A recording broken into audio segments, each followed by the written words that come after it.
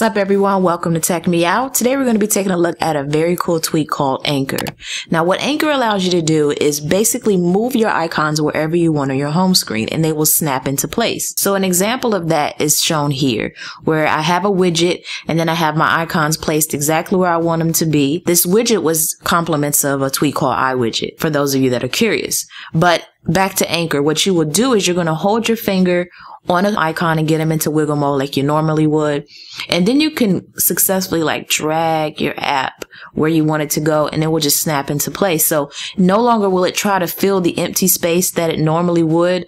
You can now click an icon and put it anywhere you want to on your home screen, and it will snap into that location, allowing you to leave empty spots wherever you want. So as you can see here on this page, this is very useful, especially if you use tweaks that allow you to put widgets on your home screen.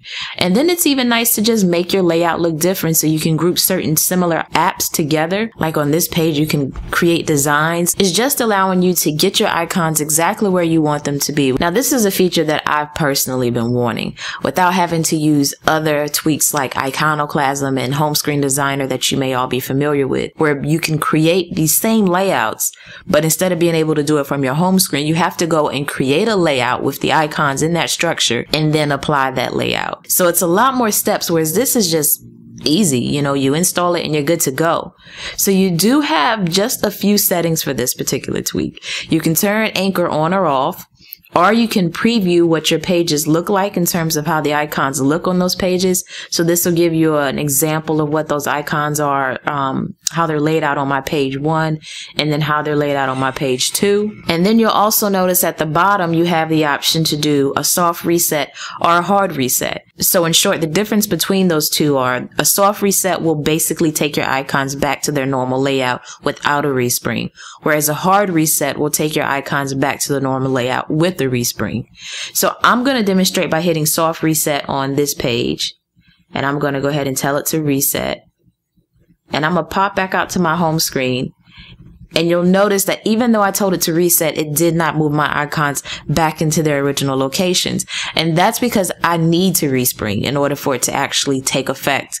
So in essence, it's kind of like telling the app if you wanted to go ahead and restart now or restart later for your changes to take effect. And that's really it. But that does sum everything up for Anchor. That's really all there is. So for $1.99 in the BigBoss repo, I give it a thumbs up and say it's good to go. Definitely check it out. If you have any additional questions or comments, drop them down below. And if you like this video, you already know what to do. And as always, thanks for taking the time out to let me tech you out. And a brief announcement that I want to make. A huge shout out goes to J98. I believe I'm saying that right. Either way, your name's listed in this video. I decided to go with your suggestion, the perfect setup.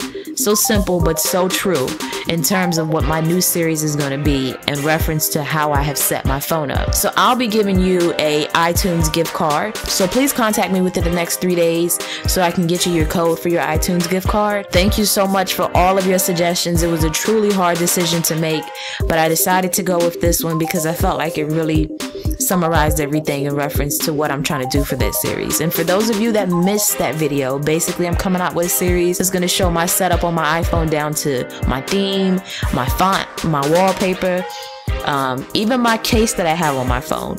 So I'm going to give you what I consider the perfect setup for you to check out.